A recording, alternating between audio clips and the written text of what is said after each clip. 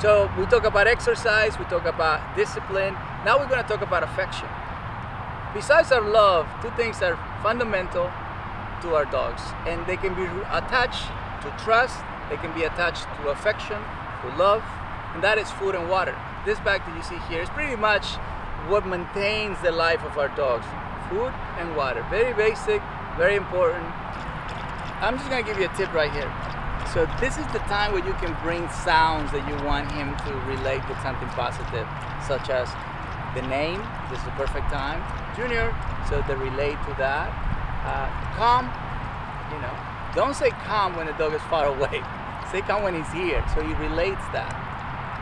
So perfect time. So here, normally people don't use water to condition a dog. Everybody uses food and toy and affection. Nobody uses water. But water has a lot of power as well. And obviously you have to take your dog to a third state in order for him to want to drink some water. But it has a lot of power. You know, the basics of life is what? Food and water.